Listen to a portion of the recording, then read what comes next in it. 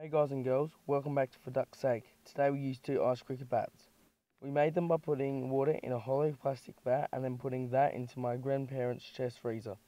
Once the first bat was frozen, we tried to cut it out of the plastic bat, but it cracked, so we did our best to duct tape it back into the back of the mould so that the face of the bat was ice, but it was still supported by the plastic.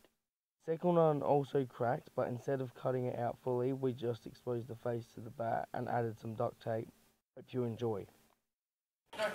You can see the bat did fine when blocking a tennis ball.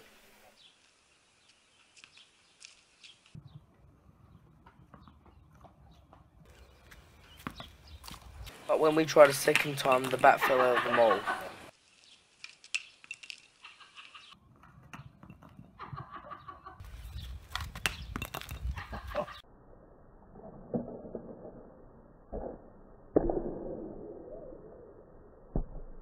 We grabbed a piece of the broken bat and hit a real ball.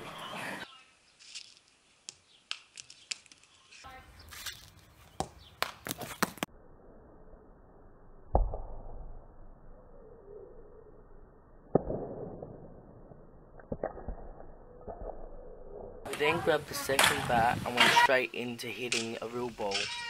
This caused pieces of ice to go over the neighbour's fence. Yeah.